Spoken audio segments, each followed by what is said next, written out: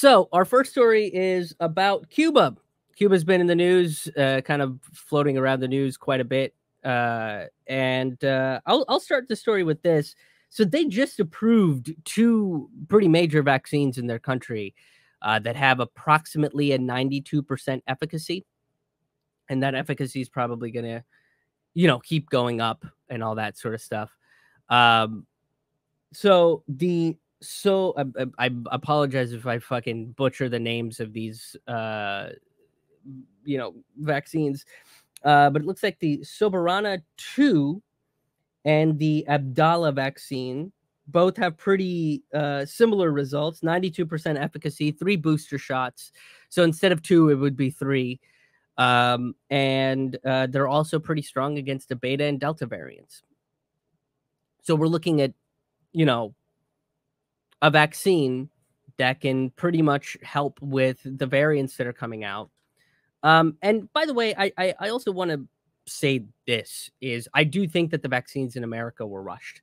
I absolutely believe that they were rushed. And I think we would have seen a lot less of those kind of crazy side effect stories had things waited a little bit.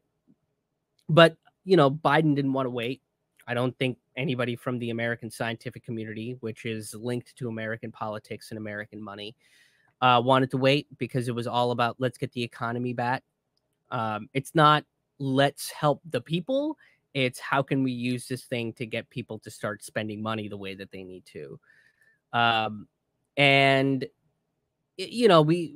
reason we saw all those stories, the reasons why all those side effects were coming out was because of that. I think it was rushed. And the thing with science is that it learns, it evolves, it changes, that sort of stuff. But I do think it was rushed, whereas I think vaccines that are coming out of places like Cuba that have taken their time and they're like, yeah, okay, we need a third booster because guess what? We know coronaviruses evolve, mutate, and change rather quickly. We should probably take the time to do this right. So now Cuba is on track to become the first fully vaccinated country on the planet. They're claiming by the end of the year, they'll be able to vaccinate all 11 million adults in their country, which is huge. That's like a huge, huge claim to say, right? Now, at the same time, there are U.S. sanctions and embargoes that are preventing Cuba from effectively distributing this vaccine, not just to their own people, but to other countries that need it as well, right? There's a lot of South American countries that need it. There's a lot of island nations that need this, African nations that need it. India needs more vaccines. About 2 months ago, we were talking about how India is facing this devastating fucking wave of COVID. Maybe it was a month ago, right? And I mean, for the personal attachment to that is not only because it's the country that I was born in, but also my parents were going there because my grandfather had passed away. And I was like, okay, holy shit. I hope that you guys are going to be okay because this is scary. And there were reports that the United States could, open up the patents and send it over to the Serum Institute of India so that they can start developing vaccines on their end and distributing it to their people. But the patents were closed, and Bill Gates basically said, well, it'll cost us money, so we don't want to do that. Again, capitalism choosing capital over people, whereas socialism would choose people over profit, and so would communism because it's about the community and not the profit. So countries like Cuba, I mean, Mexico came out and said, hey, we're trying to vaccinate as many of our people as possible, but right now we have a little bit of a surplus of the vaccine that we're using, so we're going to send our surplus over to India. America was hoarding a vaccine that isn't even approved in this country just in case. Just in case for what? Just in case you find another country that needs it more and try to figure out a way to use sanctions and economics to fucking screw those people over, to exploit them, to hold them hostage. Why are you accumulating that many vaccines of a vaccine that's not even approved in your own country. AstraZeneca is not approved here. It is approved in India. It is approved in the UK, kind of. I think AstraZeneca was sent to the back burner a little bit.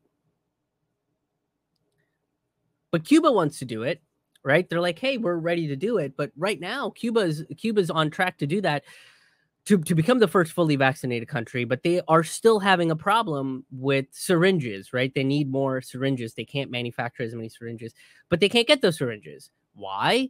Because there's U.S. sanctions and embargoes and blockades, that they can't get the equipment that they need. They can't get the food that they need.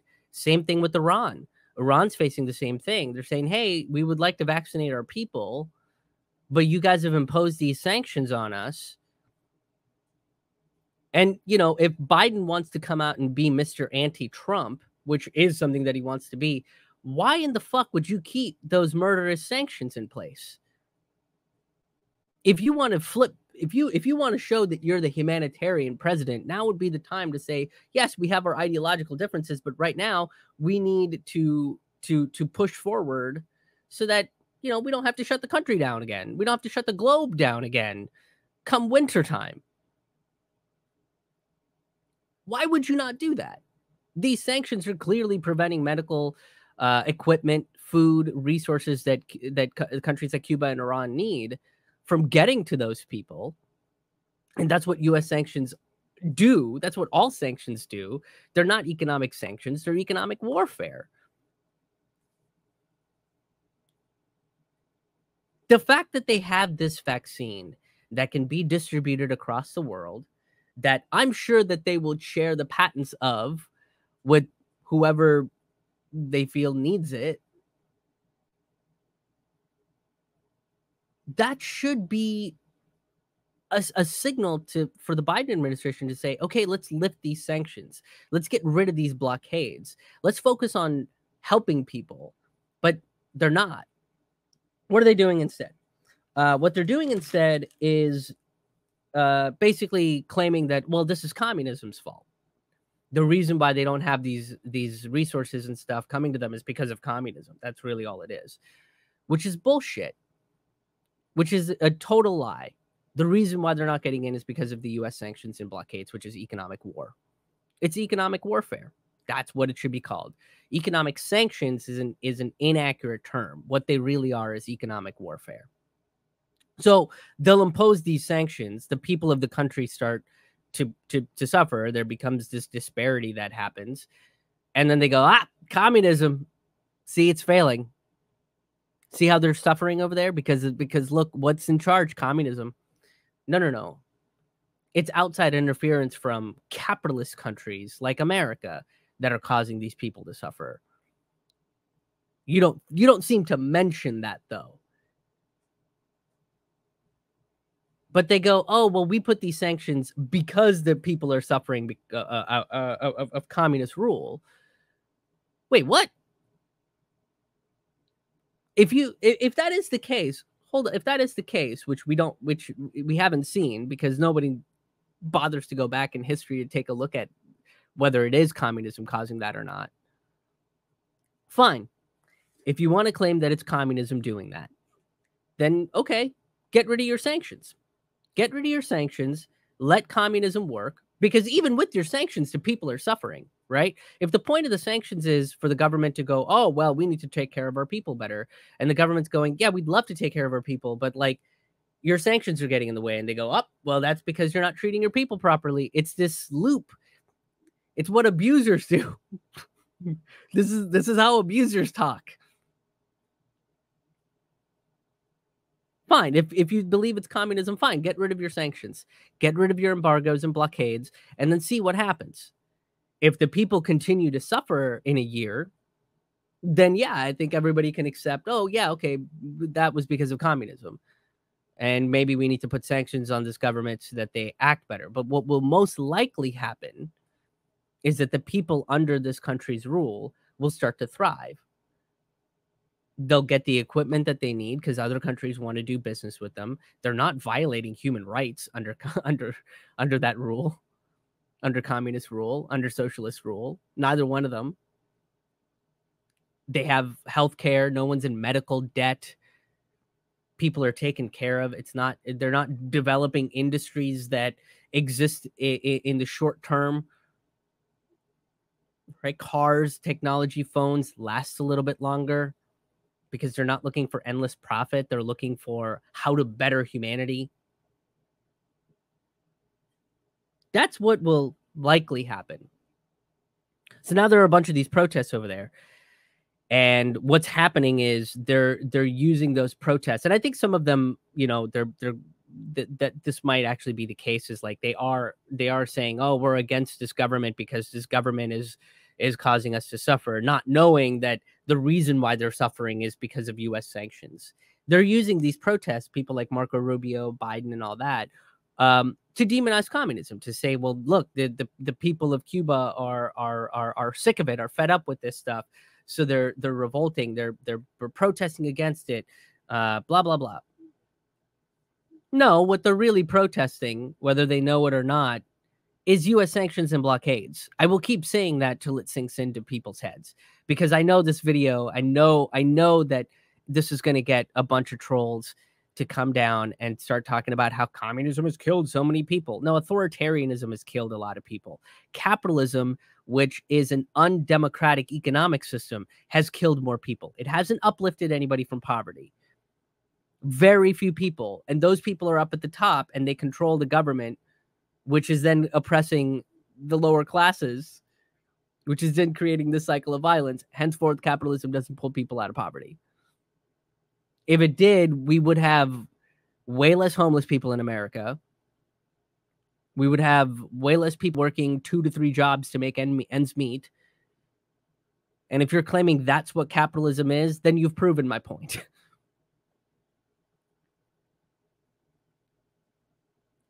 You have people like fucking Marco Rubio coming out and being like, well, the Cuban military shouldn't fire upon its own citizens, which is true. I don't think any military should be firing upon its own citizens, but you don't say that when American military does that to its own citizens. Last summer, how many like the U.S. Marshals were kidnapping people. The cops were firing on average civilians. The National Guard gets constantly called in anytime there's a protest because a killer cop keeps walking free. The murders of Breonna Taylor, Tamir Rice, Mike Brown, Antoine Rose, Eric Garner, Sandra Bland. I mean, the list goes on and on. These people walk free. So every time there's a protest to say these people shouldn't be walking free and our lives are just as important as yours, the National Guard gets called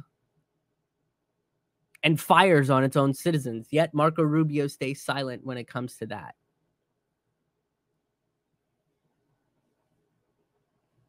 See the hypocrisy in this messaging here? There's a problem with the way that this story is being told. But all of it's performative, right? Like Joe Biden is just, and Marco Rubio, they're all being performative. Re-election's coming up. Marco Rubio needs the Cuban vote. And he's going to sit there and say, well, yeah, we want Cubans to come to America because they'll have a better life. Because that'll get him the Cuban vote in Florida. Because more than likely, the people that are coming to this country are from places like Cuba, Venezuela, and stuff like that, are all the upper class folks.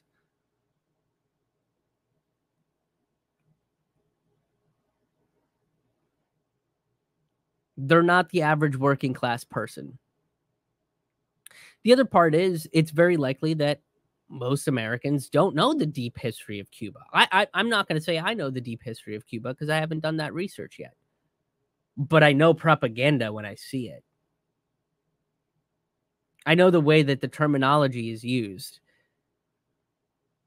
Don't forget, a couple weeks ago, the Biden administration and the United States Navy have equated the term socialism with domestic terror, political terror, and neo-Nazis. Why? Because we put people over profit. Because we want you to have a healthy life. Because we don't want people to work 3 jobs to make ends meet. We don't want people to go homeless, so that makes us domestic terrorists. That's insanity. If Joe Biden really wants to go beyond the performative of saying we stand by the Cuban people, good. If you want to stand by the Cuban people, lift your fucking homicidal sanctions. Let these people do what they need to do. Keep your fucking grubby hands off of Cuba. Keep your grubby hands off of Iran. Keep your grubby hands out of Venezuela, Ecuador, Bolivia, Honduras, Colombia, Nicaragua, Mexico, all of these countries. Guatemala, you have no business putting your grubby little shit hands on those countries. If communism is really as bad as it is, okay, let them be under communist rule. See what happens. More than likely, we'll find out that it's not all that bad. And this decades-long McCarthyist Cold War bullshit will be proven wrong. And that's what they're afraid of. So they need to control the narrative. They need to control the economy. They need to put these sanctions to prove themselves right. But it's only because of the of capitalist interference are why these people are suffering.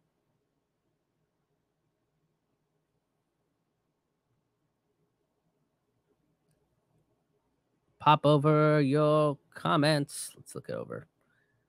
Got some folks tuning in. Gene, good to see you. Holly, hello. How's it going?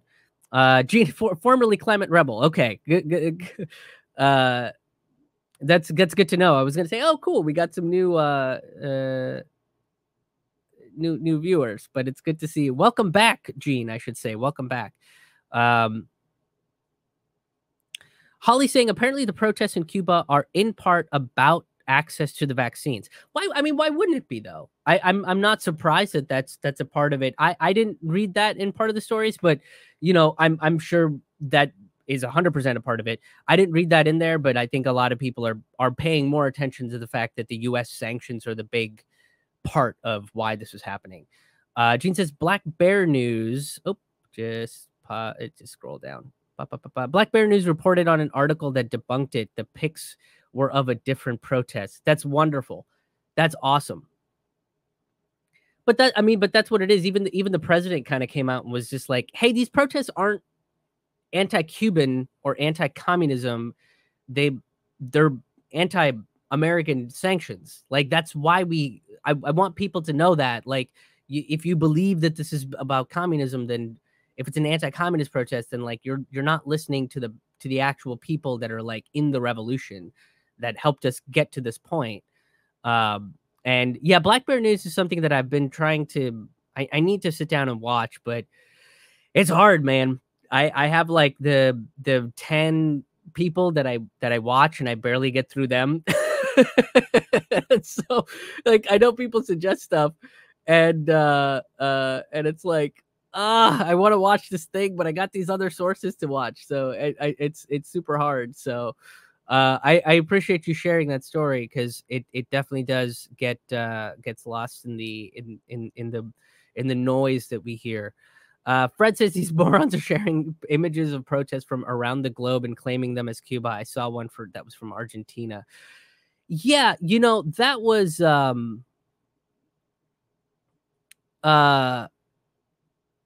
that was interesting, because I did see some of those photos and I was like, these don't look, this looks like stuff I've seen, you know,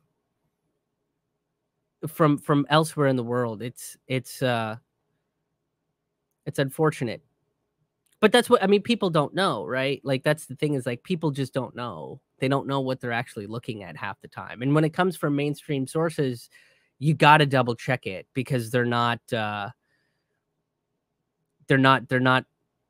fucking accurate. That's the word I'm looking for. Sorry, I'm like trying to read your comments and come up with with this thing. So I apologize if I'm a little slow. Dragonetta says ivermectin, but wait, it only costs a few bucks and its patent ran out a few years ago. Is that what's going on with ivermectin? I'm not particularly well versed in that. I know it's an anti-parasitic, which, you know, India has a bunch of those drugs that are anti-parasitics, but they also act as other things. Like there's a medication I took that was basically like a advanced ibuprofen. So when I got heat stroke when I was in India, and my aunt gave me this medication. You know, I drank some like electrolyte water. It's called Electrol, and I drank that, and then she gave me this pill, and it's like an antiparasitic, but it helps with headaches, migraines, stuff like that. I don't know enough about ivermectin to say one way or the other, but you know, again, if it's something that isn't going to help big pharma, I would very much assume that that is going to be, you know, kind of demonized and thrown out there.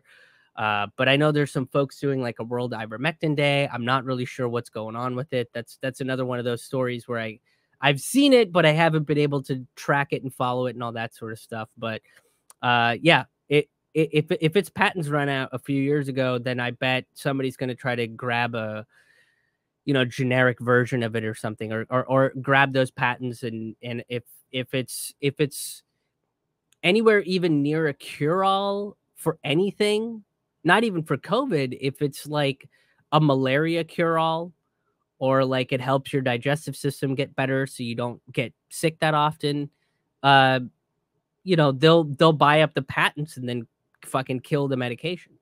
You'll never see it. You'll never see it.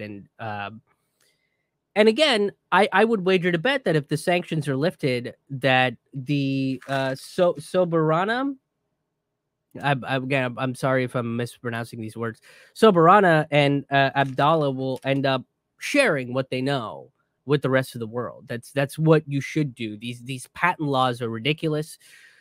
And they're an impediment. They're 100% an impediment to bettering humanity, bettering mankind, and stuff like that. So, Zozovic says he's behind 10 minutes. Do I have a Panera? Do I have a Panera? I do have a Panera. I do have a Panera around. But you know, I always feel weird about going in and getting just a cup of coffee to just sit there and I don't know, like do my work. It just feels weird. Then I just refill my coffee and I get too jittery. I mean, you know, it's like 2-3 hours of writing a night. I can handle that going to a bar. It's weird. I think it's psychological to be writing at a bar. I don't know what it is, but I feel more comfortable in that environment. Thank you guys so much for tuning into this video. If you enjoyed this video, please make sure you hit the like button, and please make sure you share this content out. Sharing is very important. Sharing is how independent media gets the word out there about topics that corporate media doesn't even want to mention on their networks. So it's really up to you guys. Corporate media very much depends on the people. We are people-powered media. That's what we really are. Another great way to help if you're on stable financial ground is to make a financial contribution to this channel. And you can do so over at krishmohanhaha.com/donate. You can become a sustaining member, which gets you free tickets, early access to videos, bonus stand-up comedy and storytelling content, a way for you to communicate directly with me, ask me questions, and other premium content that will be released on a monthly basis. Or you can make a one-time donation as well on that same website. I also have various stand-up comedy albums. I have about 6 comedy albums out right now that are available on my website at krishmohanhaha.com. And most of them, if you get them off of Bandcamp, are available for $1 or a pay-what-you-want pricing. And I also want to mention that I do have an online merch store. You can go to my website, krishmohanhaha.com, click on the merch tab, and check out all of the designs that I've made myself. And the Julian Assange shirt, there is a Julian Assange shirt that's on the website. All the profit from the Julian Assange designs will be going to pro-Assange activists such as Action for Assange, Kevin Gostola, Richard Medhurst, folks that are covering and talking about Assange. So I'm going to be making donations to them. It'll be 100% of the profits I make off of that shirt. Thank you again for tuning in. Thank you again to all the people that have made contributions to the show, that regularly check out my content, that have subscribed to my channels. I very, very much appreciate it, and you guys help keep this keep this train a moving. So I very much appreciate that. Until the next video, we'll see you on the road. See you guys.